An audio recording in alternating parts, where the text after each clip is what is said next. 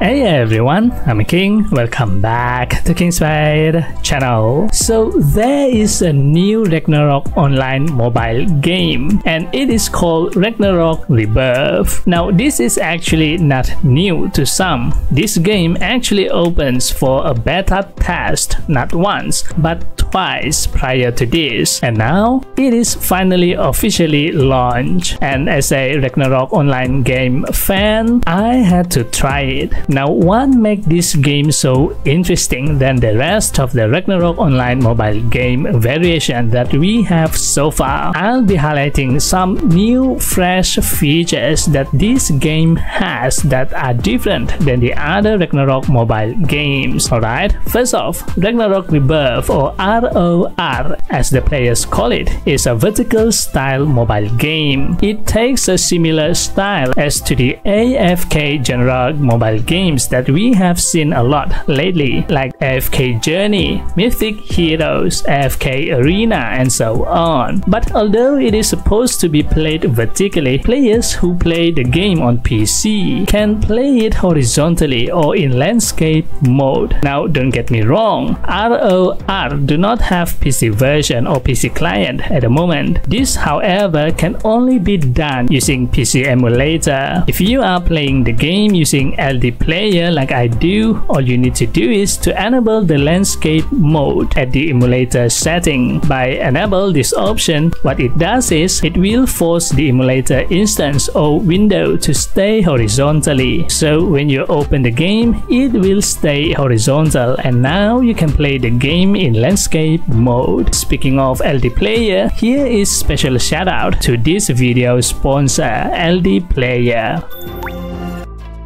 LD Player is an Android emulator for gamers who prefer to run their mobile phone games on PC or laptop. Whether you are using Intel or AMD powered computer, LD Player can optimize your Android gaming experience with useful gamer-oriented features. With high FPS and graphics, LD Player let you have a smooth gameplay and stable connection. With multi-instance feature, LD Player can open several games at once, which let you support multiple accounts simultaneously. You can download LD Player at their official website ldplayer.net. You can also get the download link at the video description below. Now some players may not like the vertical game style, but this is the core feature that the game wants to bring forth to the Ragnarok online community to separate them with the other Ragnarok mobile games by giving a new and unique game experience to the players. Not only it is a new way to play Ragnarok online mobile game, it is also has some new game style or mechanic. By adopting the AFK vertical style mobile gameplay, Ragnarok Rebirth also incorporate features that we usually see in AFK genre vertical game, but normally do not have in other Ragnarok RPG mobile game. One of it is the leveling system. To level up your character in the game in other Ragnarok mobile game, apart from gaining EXP from the daily quest, main quest,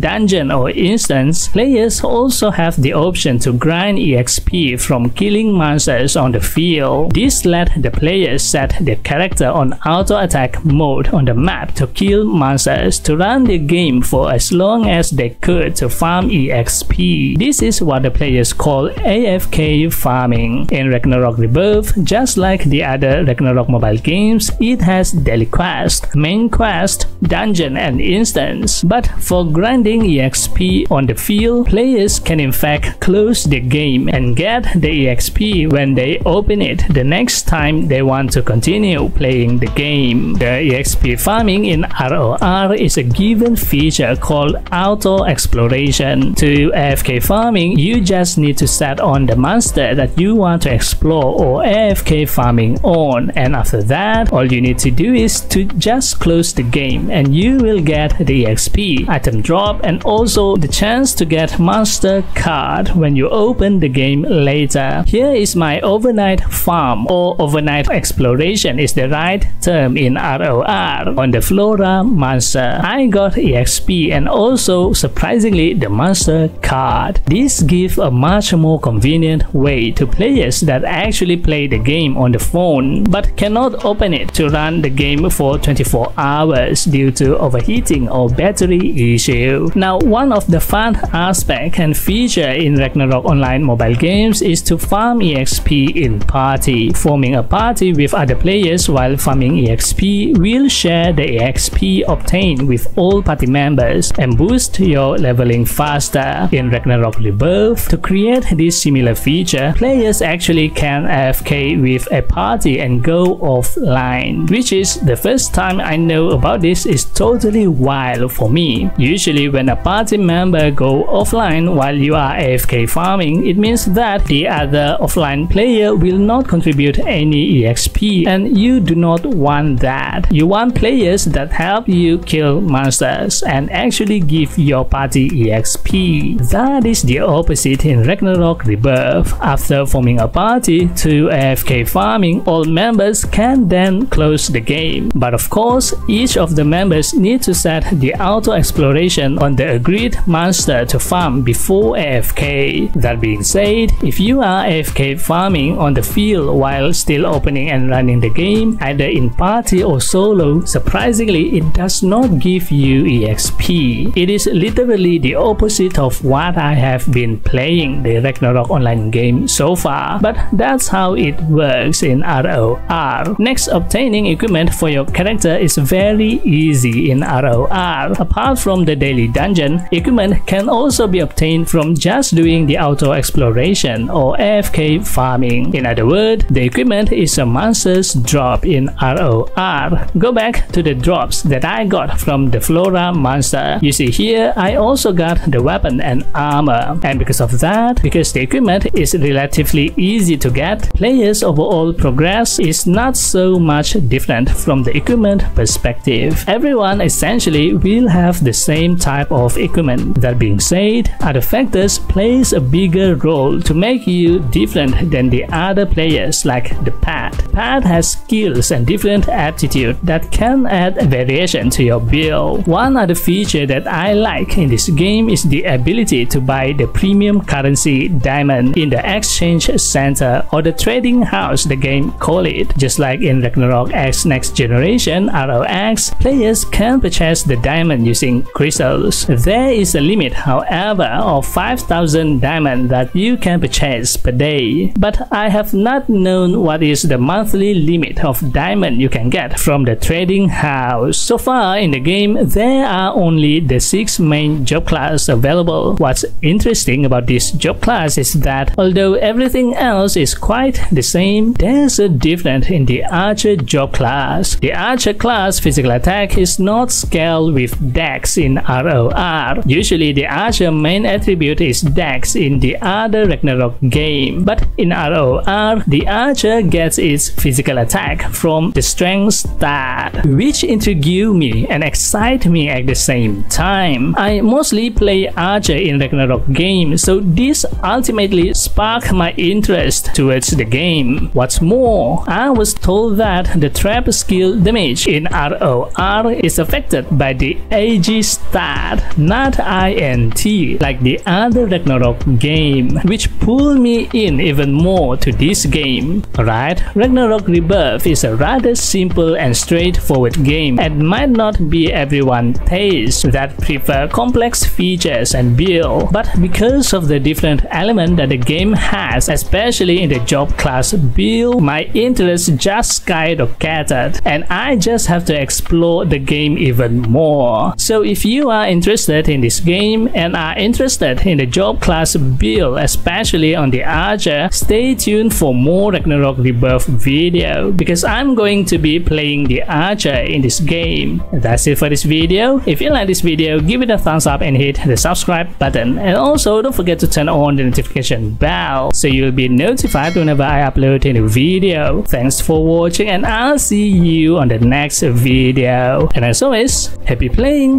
Bye bye.